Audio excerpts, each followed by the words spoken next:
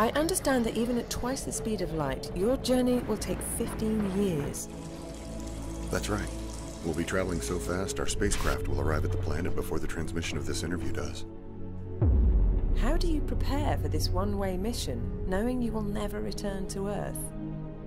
I have a crew of very skilled and focused individuals. We all have a deep desire to explore.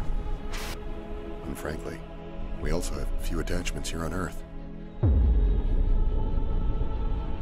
You weren't always alone, though, right? I am told you were once married.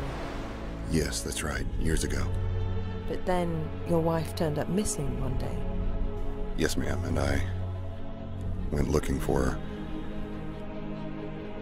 I searched for her day and night.